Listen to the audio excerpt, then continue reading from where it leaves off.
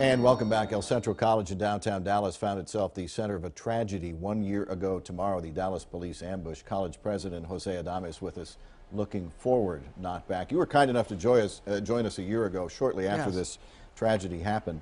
Hard to believe it's been a year.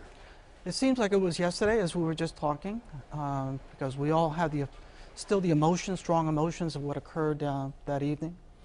How did you find out? And just kind of give us a refresher for folks who don't know. It was basically your geography that caught you in the middle of this. There was a protest downtown, and as people were breaking up from the protest, all hell broke loose, and you happened to be, it happened to be near your campus. Unfortunately, our college was just a location. We had classes that day, so we had people in the building. The lights were on in the first level. The doors had been locked. So I think it was just an attraction because of all the lights that we had on the first floor, in my opinion. And it was just location. There was no reason, no cause why our building was selected as opposed to another building in the immediate area. Right, right. The gunman began shooting near there, fled inside the building where he was eventually killed. A couple of your police officers were almost tragically involved. They both survived.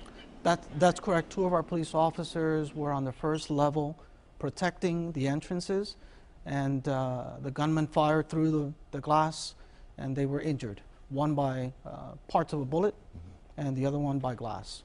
And one of those officers went out onto the street in an unfortunately unsuccessful attempt to save the life of one of the police officers who was gunned down. Yeah, that's correct. The extraordinary bravery, I mean, those of us that are not in the police force would probably be thinking about, getting away. Right. They were not in that mode. Let's talk about what you are doing and how you want to look ahead and not back. Well, the college had a series of events. Soon after the tragedy, the college had a reflection renewal event where we invited the college community, the outside community to participate. And that was kind of a closure for us to some degree, although we are still continuing to deal with the reverberations of that event. And the two officers, you say, are back on the job and just want to do their job. They don't want to. They really want to do their job. Yeah. They're not interested in the limelight. They're hard workers.